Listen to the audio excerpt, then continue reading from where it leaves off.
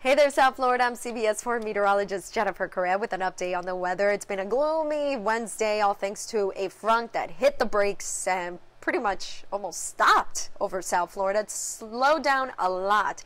So this hasn't been a nice clearing. It's been very cloudy throughout our Wednesday and with a few showers.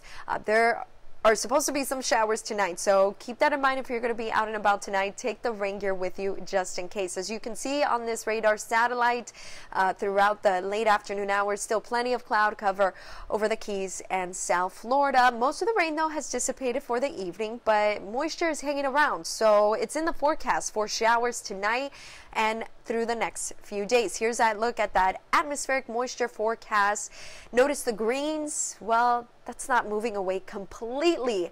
It's not as moist in the atmosphere by Friday for Broward and Dade. However, we'll probably have some flow returning from the south, and there'll definitely be enough moisture over the Caribbean and the Keys to have some of those showers, and they could also sneak up into Broward and Dade.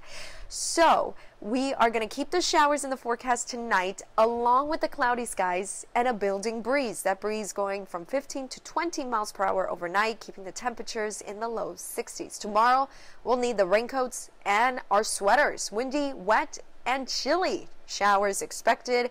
Winds out of the northeast 15 to 25 miles per hour. And tomorrow's high only 70 degrees. So it'll be a cool one for our Thursday. And then Friday, still pretty cloudy out there, and we do expect some showers with breezy conditions, a little bit more sun. Saturday, temperatures warming up into the mid and upper 70s Saturday and Sunday.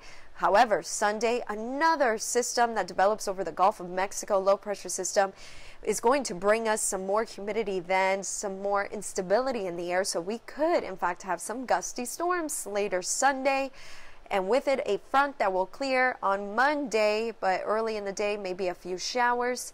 The good news is sunshine will return into this forecast, I promise. By Christmas Eve, sunnier skies with a nice breeze, temperatures dropping into the 50s overnight, Christmas night into Christmas morning, and highs in the low 70s. On Christmas Day, expect pleasant day with plenty of sunshine. Tune in to CBS 4, or you can head to cbsmiami.com, where your weather is always on.